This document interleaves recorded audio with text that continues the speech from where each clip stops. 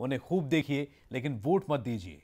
हेमा मालिनी मथुरा से बीजेपी की उम्मीदवार हैं और अमर सिंह ने हेमा मालिनी पर निशाना साधा है। चुनावी रैली में बोलने के लिए पहुंचे अमर सिंह और चुनाव प्रचार में जुटे अमर सिंह ने मथुरा में बीजेपी की उम्मीदवार हेमा मालिनी पर निशाना साधा है।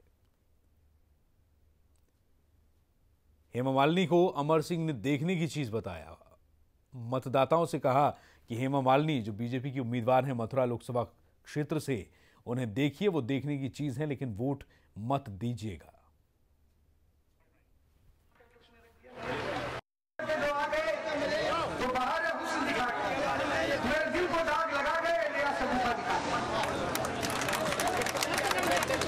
हेमा जी को खूब ये देखने की चीज है।